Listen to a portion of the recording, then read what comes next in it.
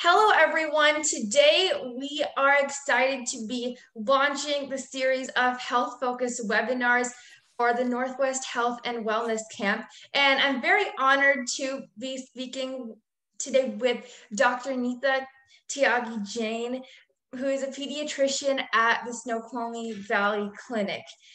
And besides being a pediatrician, Dr. Jain is an amazing advocate for kids' physical and mental health, and she is heavily invested in community outreach. Thank you so much, Dr. Jain, for joining us today. Thank you so much for having me here. It's just an honor to be in this forum and to be talking to such an amazing person like you, Meher. And Merry Christmas to everybody who's listening to us. Today is 25th as we are recording this. Yes, thank you so much, and Merry Christmas to everyone watching as well. So, Dr. Jain, please tell us a little bit about your practice, your specialization, and the spectrum of patients that you see. So as you just mentioned, I'm a general pediatrician. So what that entails is that I take care of the kids right from the time that they are born to they are 18 years of old. And so all my practice entails in taking care of them, doing their physicals, making sure that they are growing well, and then talking to the parents so that we can keep them on a good, healthy path, both physically and mentally. And then, just doing a lot of work with the children, listening to them, addressing their needs. Generally, that is what the general pediatrics is all about. And when they fall sick, then they come to me and I take care of them. Sickness like, fever, ear infections, throat infections. So it's a general, it's a whole big conundrum of taking care of all their good, well child needs and their sick needs. Wow, that sounds very amazing to see how you take care of kids from the moment they're born. And as I mentioned before, Dr. Jain is an amazing advocate for kids' physical and mental health. So it's great to hear how you're involved in that as well. So, what was the reason that you chose pediatrics as your field? It was very strange because when I started, I did my medical education in India, where I was born. And so initially when I did my education, when I went into residency, I was an OBGYN. And so I used to deliver the babies. And I remember at that time when I used to deliver the babies, I used to be so much more enamored with the babies I used to deliver. So I used to, without, waiting for the neonatologist to come, I was able to resuscitate them. I was able to pacify them when they were little. And so then I started thinking maybe I should do pediatrics because I love children so much. I was so always astounded with the new life into the world and how that life would shape up and everything. And so I think when I came to United States, I automatically just did pediatric residency. And that's how I started doing pediatrics, because for me, it was so amazing just to see that baby who was little tiny to born with and grew up and became this amazing individual. So the whole journey was very important for my brain. So I think that's why I became a pediatrician. Dr. Jain, what are some of the challenges of practicing pediatrics? I think for me, the biggest challenge of practicing pediatrics is I'm taking care of, most of the time, I'm taking care of, number one, babies who cannot talk, right? Who cannot tell you what's happening. Like a baby, till their baby is a year old, cannot tell you what's happening. If the baby is hurting, if the baby is hungry, if the baby is hot, cold, they can't tell you. So this is like an enigma for me. How can I understand just by seeing the body language of the child what the child needs, and how can I teach the parents to understand the child? Then as the children grow up, a lot of times, you remember, this, you are a kid, that sometimes when we go through a lot of emotions, we don't tell our parents, or we don't express anything to anybody, but we start behaving in different ways. And so for me, that was a challenge. How can I help these kids before they actually start hurting so much, to help them that they don't go there, that they don't hurt themselves?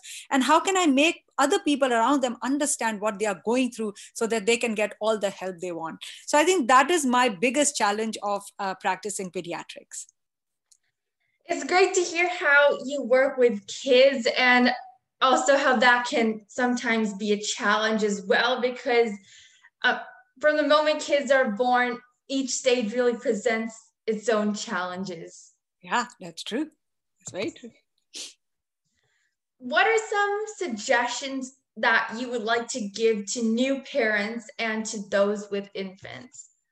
So I think the biggest thing I want to tell the new parents is that love your child. Love your child as much as you can, but don't spoil them. So there's a very fine line. Always be attentive to your child. So when the child needs something, like, the child cries, needs something, make sure that you are there. But every time a child starts whining or crying, you don't have to worry about it, because the children are very resilient people, and they will make you understand what is it that they want. So listen to your child, number one. That is what I will say. And then let the children be, so that sometimes you don't always have to entertain your children, because they can entertain themselves. And so teach them from the very beginning to be comfortable with themselves, because if they are comfortable with themselves, they will grow up to be strong individuals, because they know that they don't have to be entertained all the time. They actually can do a lot of things by themselves. And don't be scared. Don't be scared that you're going to hurt your child, or by saying no to your child, you're going to emotionally hurt the children. Because no, you can't. The children love you so much, and you basically love the children so much that you can't hurt them. So be confident in raising your children, because if you are confident in raising them, they will grow up as confident people. And I know that one of your interests is child development as well. So please tell us a little bit about some of the things parents of elementary age kids should be mindful of in terms of development. That's such a fantastic question, because, elementary school is the time of, as I say, laying the foundation for your life to go. Because in elementary school, you learn to interact with other people. You learn to form your own personality. You learn to understand your boundaries, and you learn to become mindful, respectful, and be kind to other people, because now you are interacting with different people, right? So what the parents can do for your children is, number one, make them independent. Right from the age of 5 years, a child can dress themselves, they can tie their own shoes, they can eat food by themselves, and they can help you a little bit in the chores at home. So make your children independent. Second thing is, teach them to respect themselves and to respect people around them. What do you mean by that? By respecting themselves, like, teach them that if they don't like anything, learn to say no.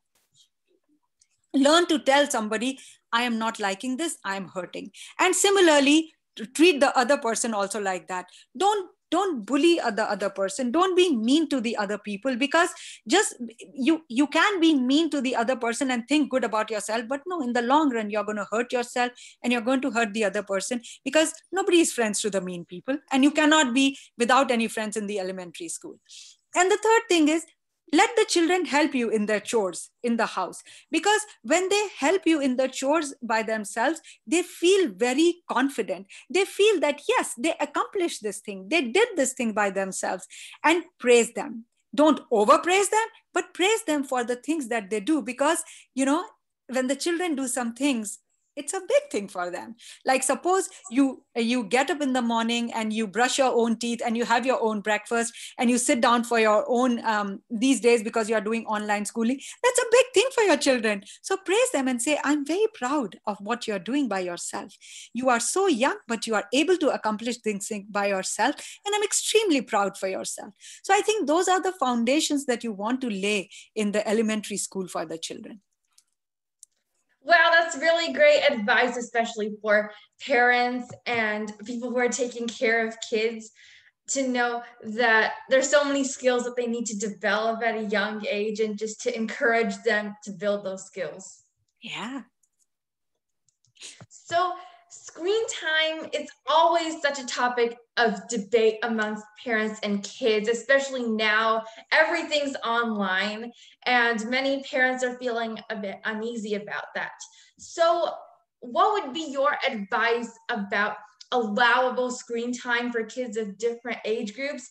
And how much time outside would you recommend? Okay. So I want to talk to you about what the American Academy of Pediatric guidelines are. So, according to the American Academy of Pediatrics guidelines, under the age of 2 years, there is actually no need for television. There's no need for any media. There's no need for television, because that is the time that you are developing your brain, you're developing your social skills, and you're developing your language. And if you are put in front of the screen, you are not going to develop those languages skills so nicely. So under the age of 2 years, there's no need for any television. Between the 3 to 5 years, not more than 1 hour every day. And you can divide that 1 hour. You can do 15-minute slots, or you can do half an hour slot, but not more than 1 hour. From 5 year onwards, not more than 2 hours. And this is 2 hours of things that you do for leisure, because now everybody is on the screen for education. We don't want to take that into consideration, because there is no point of saying, oh, you can be only for 2 hours, because the children are on the screen for 5 to 6 hours for the school. So these guidelines that I'm talking about, these are beyond what you do for your school, right?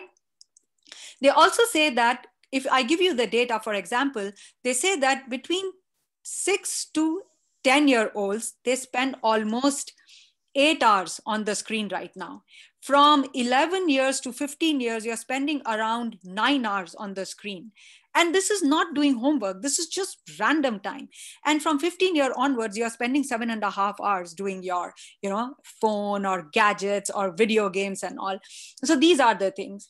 For screen time also, the American Academy of Pediatrics says that even if the children are watching that 1 or 2 hours of screen, be with your kids, so that you can talk to them in between, because you can use the screen time as a learning tool for your children. You can sit down with them, you can explain what is happening on the screen, so that you are interacting during that time also.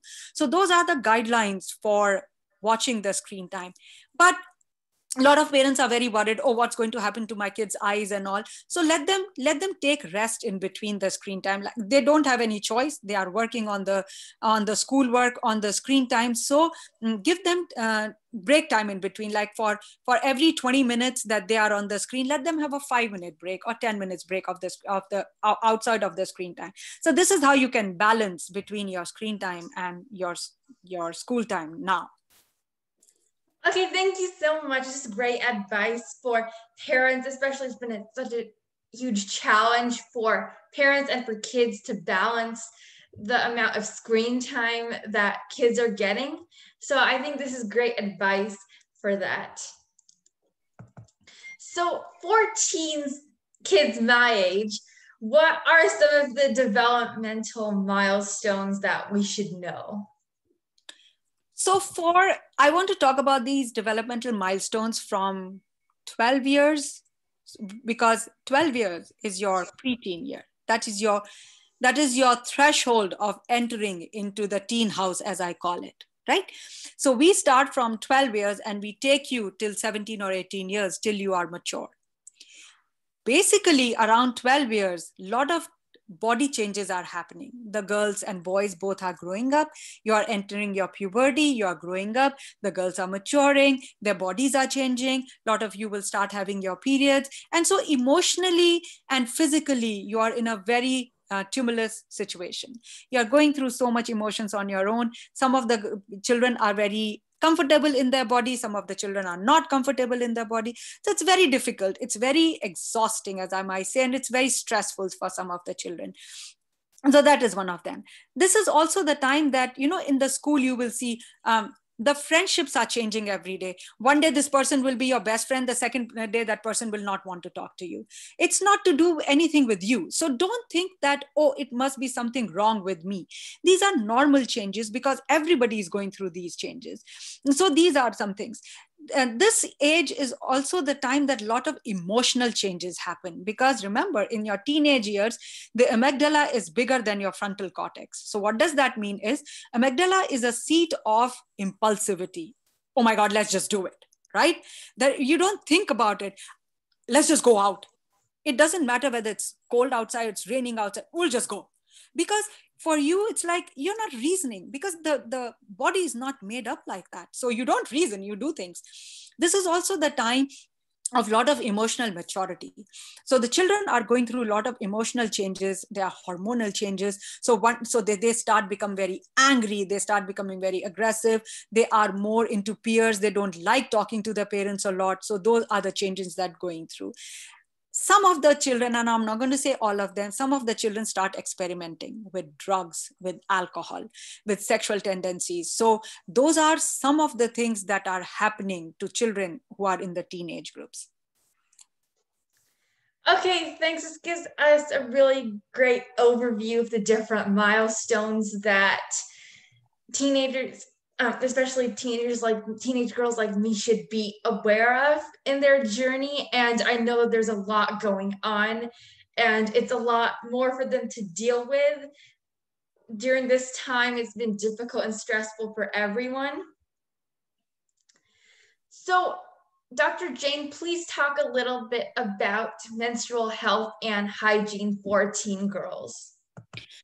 Fantastic topic. I'm so proud of you for asking this. So we are talking a lot about respecting your own body, right?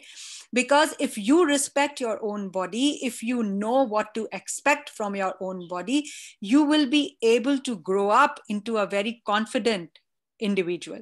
And we need the young people who are going to be the leaders for tomorrow to be confident and informed people.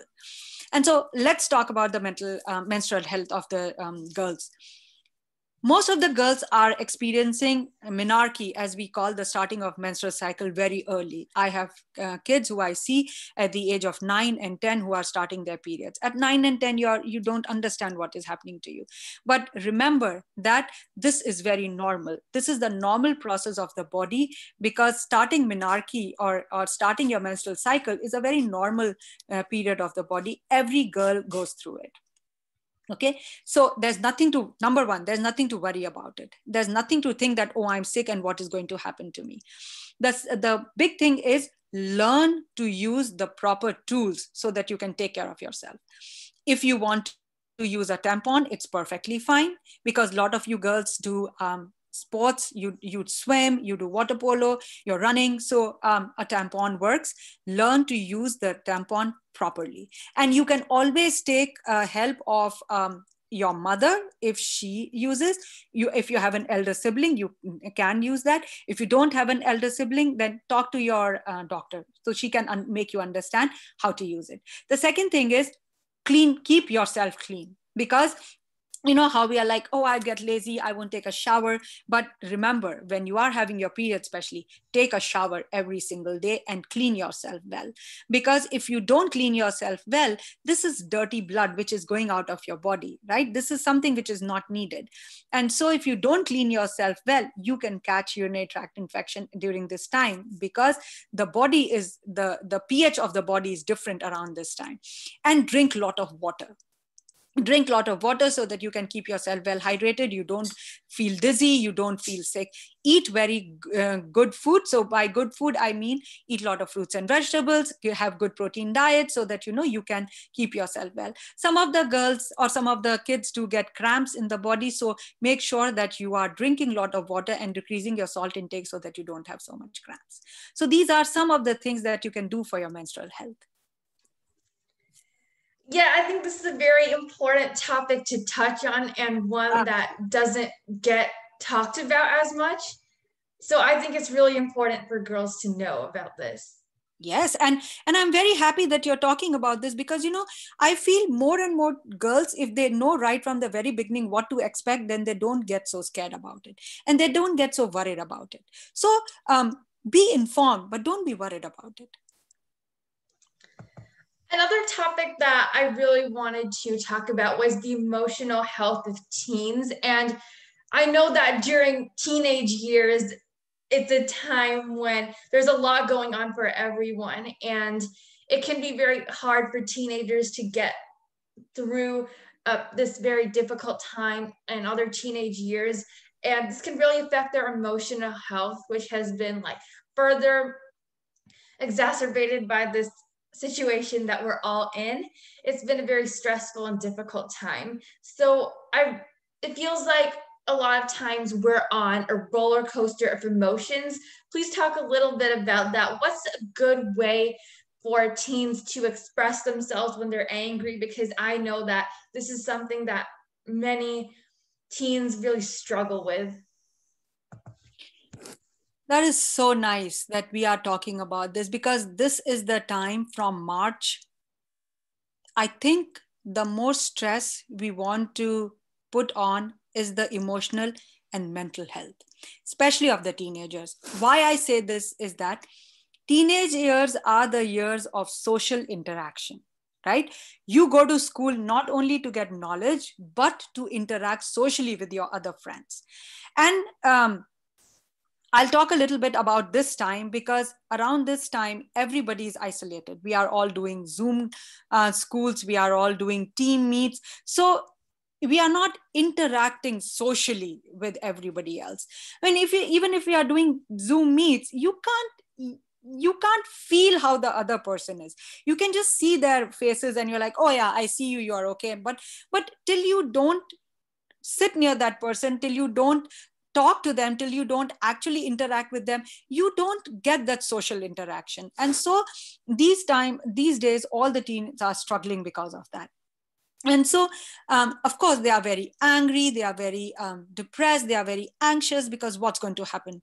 And teenage years normally are years of lot of anxiety, lot of depression, lot of I don't know what I'm expected to do.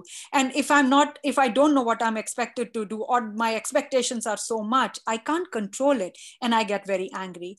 We get angry because we are scared, because we are anxious, because we are uncertain of what is happening around us, and because we don't know how to express ourselves completely. And we don't know, if we express ourselves, how is the other person going to react to it. Okay, so number one thing I will always say is communicate, talk. It doesn't matter whether how much you talk, but talk to your parents, or talk to your older siblings, or talk to your other friends that you have. Or if you don't have anybody to tell your parents, I want to talk to a counselor. Because counselor is not a taboo, it is just another person who you can talk to without feeling any vindication. Because a counselor is like neutral person, he will just listen to you. So those are the things that I want to talk to you. You are angry, of course you are angry, because anger is a normal emotion of humanity as it is. And during your teenage years you become more angry, because you are teenagers think that they are very mature, they can do things by themselves. But in the mind of parents, you guys are still babies, right? So a lot of parents will not let you do a lot of things, because they're like, how can you do this, you are still a kid. But in the teenage mind, they can do everything, because now they've grown up. And so that is the big mismatch which happens, and that is why most of the teenagers become very angry, because they are not allowed, or they don't have the independence to do what they want to do, right? So this is number one thing. So talk to your parents and have a game plan. As I say, have a plan. What is it that I'm allowed to do, and what is it that I'm not allowed to do? What is it that I can, how much am I allowed to do, and how much do you guys not let me do? What are your expectations from me? So that if you know what are the parents expecting out of you, you will not have so much anger. You will not, because you will know, I'm allowed to do so much, so I will do it. The second thing is that try to get the information of what is happening more from a person who's a little bit older than you. If you try to get information more from your friends, you feel like, no, I don't need any older in my life, I can do it with my friends. Remember, your friends are also in the same boat as you are. They are also 12 and 13. They have never been 16, 17, 18. So they don't know what is happening at 16, 17, and 18 years. They only know what is happening at 12, 13 years.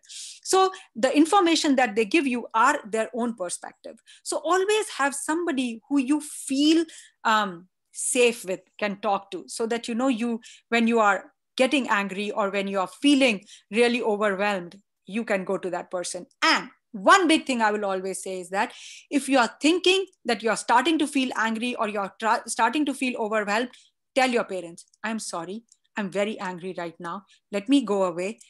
I'll cool down in my own room. And then when I'm a little bit better, I'll come back and talk to you. Because when you are angry, and the moment and the emotions that you express, they don't help anyone. So that is something that you can do when you're really angry. Okay, yes, thank you. I feel like this is a very relevant topic today, and it's becoming more relevant than ever. So many teens feel like there's so much that they don't have control over, with further restrictions from people who are not their parents. That's true. Very true.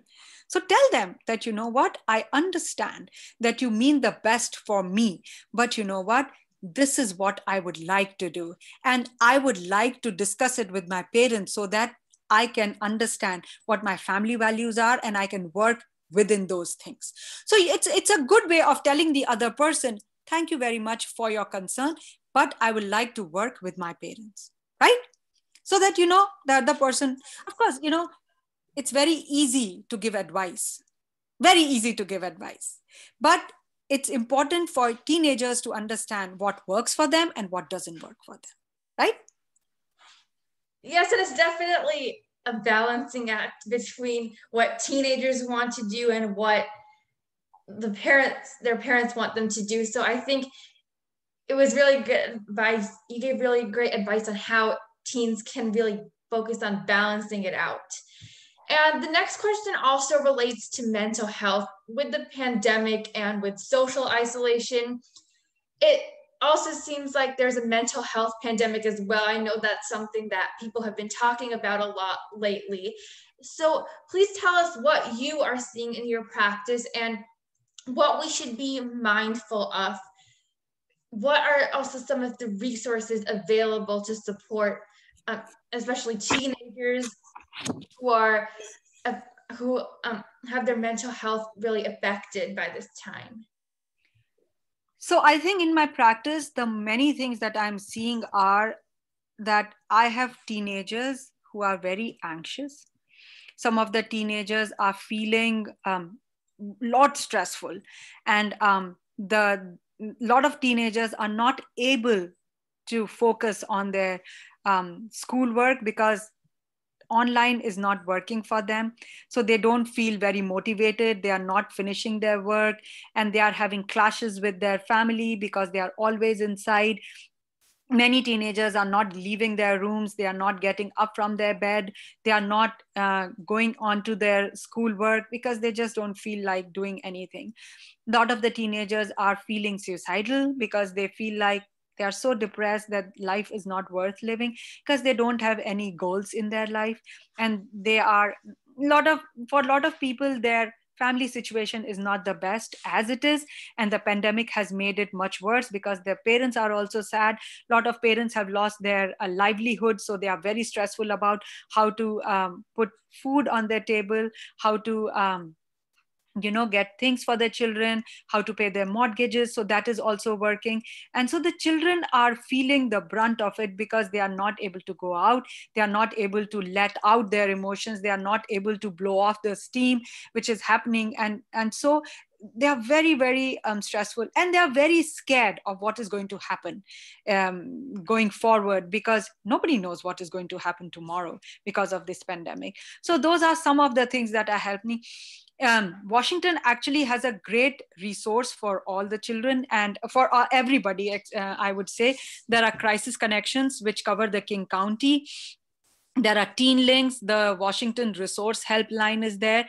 Then the Washington 211 it's a regular information center for everybody. And there are Volunteers of America and Crisis Response series. It's a 24 hours emotional support. You can get into the emotional support, and you can get social help also through them. And then there is the Natural Suicide Prevention Lifeline. It's a crisis text line. There's King County Public Behavioral Health Services. And then the big is NAMI. NAMI is the National Alliance on Mental Illness, and they have a 24/7 number where you can talk to somebody. And even if you are feeling stressful, reach out. The one thing which I will always say is that if you are feeling stressful, if you are feeling sad, if you don't have any motivation, reach out. Tell your parent, I don't want to do this, I want help. And so that you can get some kind of help before you hurt yourself, and before you become so isolated that it becomes very difficult for you to start functioning day to day. So those are some things that I would like to talk about at this time. And mental health can also be a topic that is hard for many teens to bring up, because many teenagers my age are really afraid of what's going to happen if they try to reach out for help. And many of them might feel embarrassed to reach out for help, or just ashamed. And so they end up keeping all their emotions inside and possibly hurting themselves. So it's great to know that there are these resources available, and that there are places teens can go if they need help. Yeah, and Meher, I want to say this. You don't if you are in crisis, you can make your call by yourself. You don't have to ask a parent to make these calls, because these are your calls. When you are a teen, you can reach out for mental health by yourself, because it is very important that if you are hurting, you reach out. Because like you said, a lot of times the teens will not talk because they think that this mental health is a taboo. But I want to tell you this is the time that mental health is not a taboo. If you are hurting, reach out to anybody, reach out to these crisis lines that I talked about, because you don't have to suffer, and there is nothing to be ashamed of. If you have a sore throat, won't you go to the doctor to get medicine? Yes, you will. So similarly, think about it like this and reach out to somebody so that you can get the relevant help. And most people, actually everyone, has probably during this time seen a time when they needed help. So it's good for teens to know that they're not alone. Yes. Oh my God. No, you're not alone. Everybody is suffering right now. You guys are suffering more because kids are supposed to interact, and you guys are not getting that chance to interact. And that's the reason why. So don't think that you are alone. Don't think that, oh my God, how are my friends so happy and how am I like that? No, everybody is going through it. Some are going through, some show at 1, some show at 10. That's it. That's all there is. So that's what is happening. So what are some of the practical things that kids can do in their lives today in terms of mindfulness or exercise to help them when they are feeling stressed? So a couple of things I want to say. Number one, sleep well. Have a good sleep schedule, because a lot of you guys, what you do is after the homework is done, you get onto your computers, you are playing video games, or you're chatting with the other friends till 2 or 3 o'clock in the morning.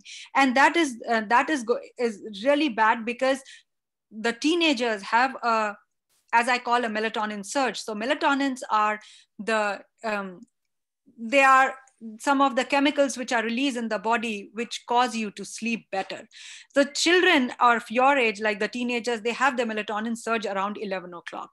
So if you're not in bed by 10 or 11, you don't catch that and you don't have a restful sleep. So all your emotional things will start with a good restful sleep. So sleep very well. Sleep at least 7 to 8 hours every night. That is so very important. Second thing is eat well. Eat a lot of fruits and vegetables. Eat food which is rich in protein and vitamins, because remember, you're not getting so much activity as you would normally get. So you want to eat well so that you can keep your body healthy. Third thing, no matter what happens, have at least an hour of physical activity. if it's cold outside, if it's raining outside, you can go up and down the stairs in your house. If you don't have house, just go around the house couple of times, so that you can get some kind of physical activity. If it's a good day outside, go outside for a walk, run, bicycle, whatever you guys like to do, but do something physically for yourself. And then the fifth thing, and the most important thing, is don't be on the media for a long time. Because remember, you are studying on the computer for 5-6 hours every day. So don't spend too much time in front of the computer. Come out, have at least a dinner or a lunch meal with the rest of your family. Come outside and spend some time with them, so that you can get your mind out of where you are. This will help you. We talk a little bit about mindfulness. Mindfulness is nothing but it's a controlled breathing activity.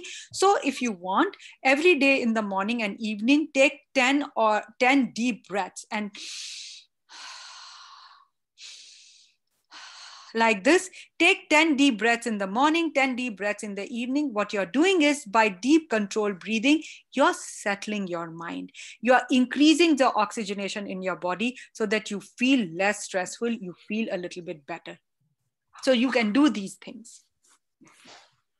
And Dr. Jain, also one thing that we often hear as teens is that our brains are still being shaped, and our brains are still growing, and that we as teens lack executive functioning. What is it, and what can we do?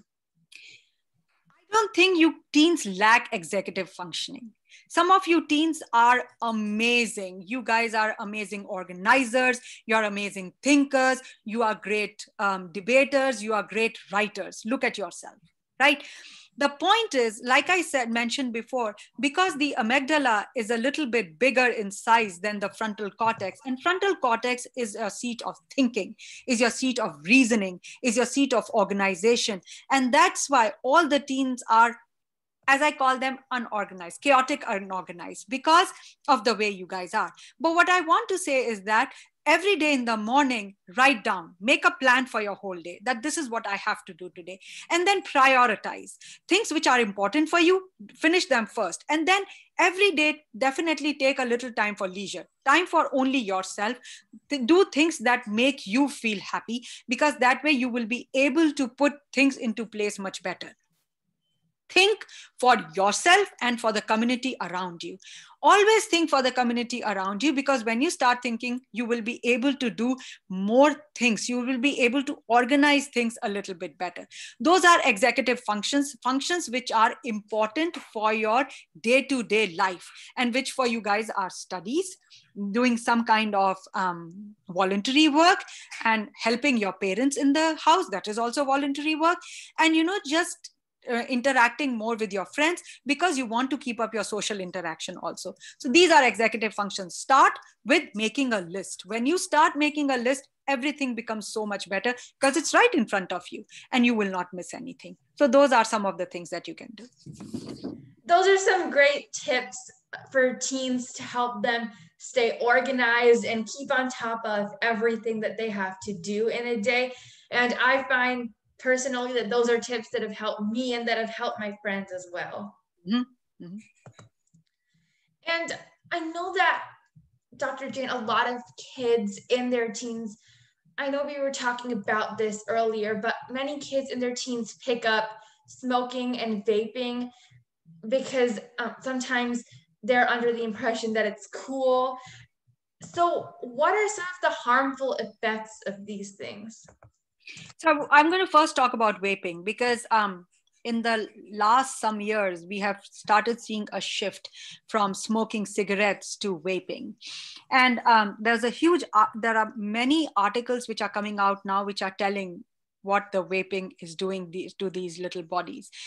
You must have heard a couple of years back, we had the first death of because of vaping in teenagers. And so now these are getting much worse, because what vaping does is, so vaping are little tiny cartridges. These have the substance which is inside them is oil based. So the difference is, when you're smoking, you smoke a cigarette and you take the smoke inside and you exhale it all out. Some part of it stays within your lungs. But when you are vaping, because of this oil based thing, it actually sits down in your lungs because it is oil based. So it's heavier than the air and it stays down. And because the body doesn't recognize it, it produces inflammatory fluid. And so your alveoli, which are the little tiny air sacs in the lungs, they start getting inflamed, and they don't exchange air very well. And when they heal by fibrosis. What that means is that the capacity of your lung to work starts decreasing, and slowly your lungs don't work the way they normally should. And over a period of time, if you keep vaping, the lungs stop working, which is called respiratory failure. And so those are the really bad things about vaping, because you don't know what you're inhaling. One thing. Second thing is, we don't know the long term effects of these things. They could very well be carcinogenic. So the number of people who are going to start getting cancers will increase tremendously if you keep doing it, because we don't know what these chemicals are made up of. Nobody knows. When they are marketing these chemicals, they can say, oh, it's better than the smoking, but nobody knows the long-term effects of this. So be very careful when you are smoking or when you are vaping, especially, because you don't know how much harm you're doing to your bodies.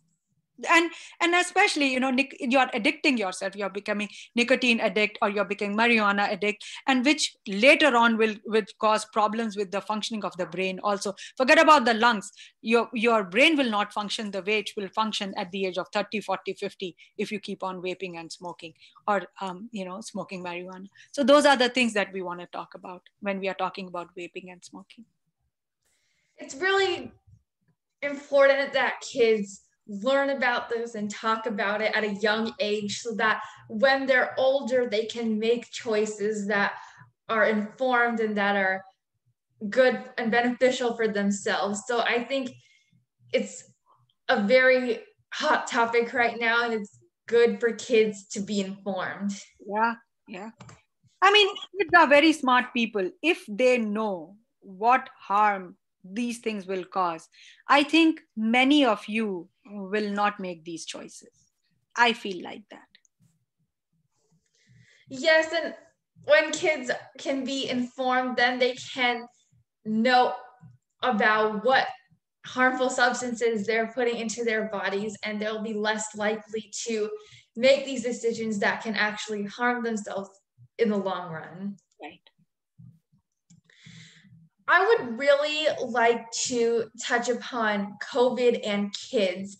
So, what types of symptoms are there in kids? So currently, more than 1 million kids in this country have tested positive for COVID. The numbers every week the numbers are increasing. And so I was just looking at the database recently from from December 7th to December 13th, there have been so many more cases than we have seen a little bit before. So the numbers of the children testing positive is increasing every day. And what are the symptoms that we see mostly in children? We will see fever, we will see headaches, we will see a little bit of body aches, we are seeing vomiting, we are seeing diarrhea, we are seeing some kind of rashes. Some kids, very few kids who are really sick, are presenting with all of these things, plus some redness in the eyes. So these are the things which we are seeing. You would have heard about this phenomena called the multisystem inflammatory disorder, which we have seen in kids only. Up till now, more than 300 cases have been positive with this disorder. It's like a disease which used to be called Kawasaki disease. Basically, that disease used to cause problem in small arteries. Similarly, we are seeing the multisystem inflammatory disorder, which is affecting the smaller arteries. The long-term effect will be some children might have strokes. Some children might have some kind of cardiac problems going forward in their life. There have been some reported deaths because of multisystem inflammatory and COVID also in children. Fortunately, we haven't lost so much kids because of COVID, but yes, the long-term effect will be associated with all the things which are associated with the small artery disorders. So we will keep an eye on the children who have been much sicker than normal, and we'll see how they are going to progress as they go forward in the years. For now, the two big things we are stressing upon is the heart, the brain, because of any kind of stroke, kidneys, because those are important because they are small arteries. So yes, those are the big things that we are seeing in children.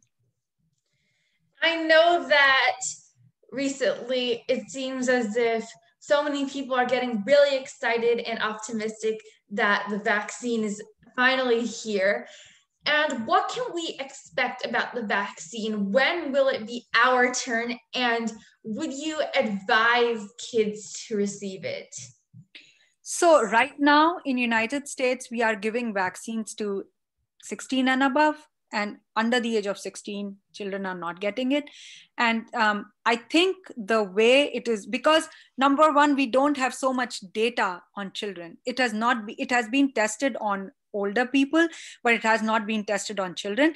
And it's very difficult to test these new vaccines on children because children are very precious, and you don't want to do all these to children without knowing what is going to be the long-term effect on them. So that's why most of the vaccination has been tested on older people.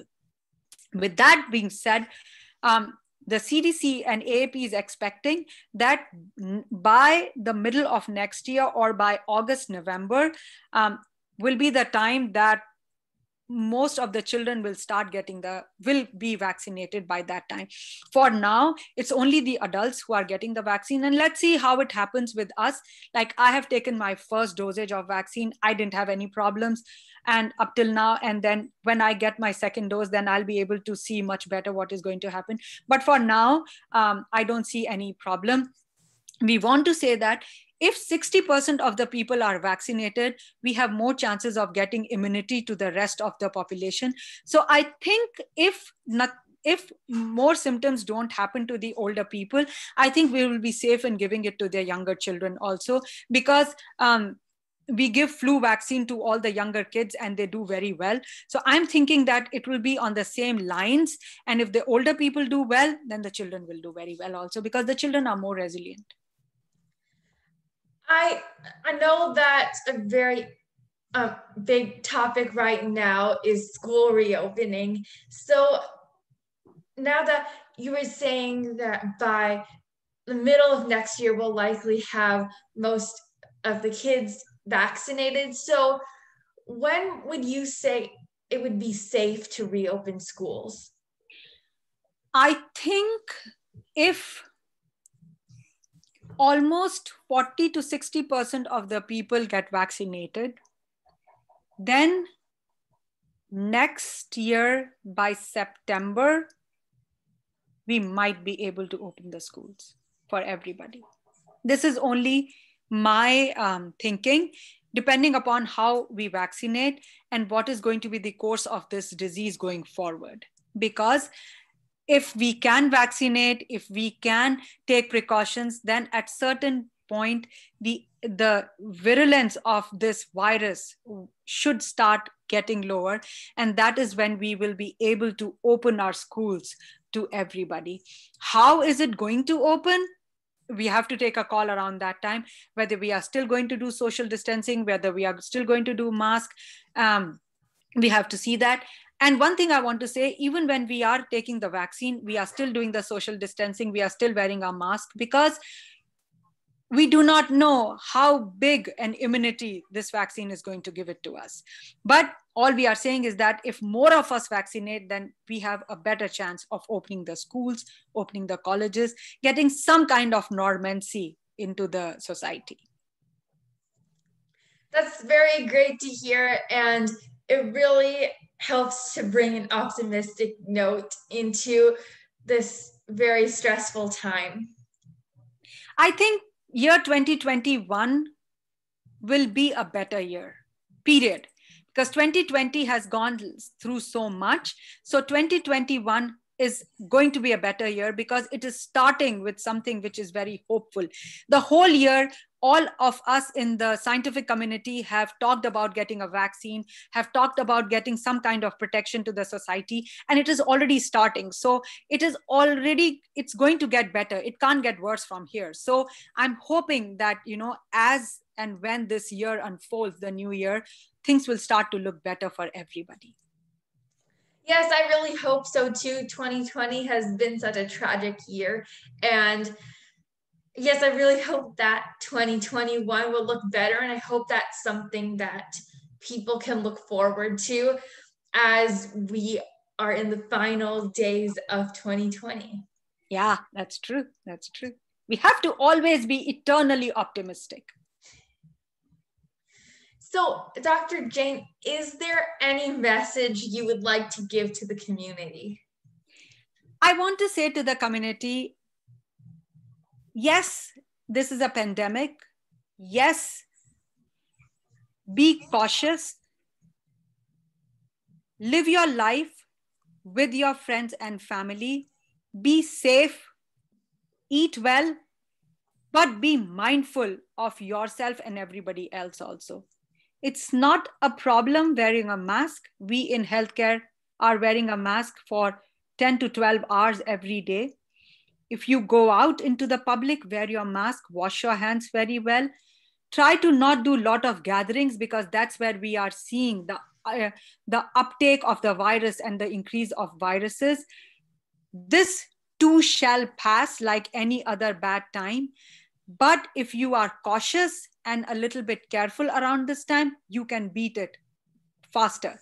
Always remember, human mind is stronger than any virus. If we are just smart about it, we will be able to beat it. But don't be arrogant. Don't think that it's not going to happen to you, because it can happen to you. And you might be that one unfortunate person who, even though you're young and healthy and everything, doesn't get out of it. So don't take any chances. Be smart. That's what I would say. Thank you so much, Dr. Jain, for joining us today. This was very informative and very inspiring, and just some great tips for the parents and kids and teens on how they can really continue to live their life despite this time that we're all in right now. And I love that we ended on a hopeful note, and that we all know that we're going to get through this. The solution is here, but it's just a matter of getting out the vaccine to people. So I'm just, thank you so much for joining us today. This was a really great session, very informative. And I know that people will really love to hear your inspiring words and this advice. Thank you, Meher. Thank you for interviewing me today and giving me this opportunity to talk to you and get my word out to the community. I'm so appreciative. And have a great day. And thank you so much. Thank you so much.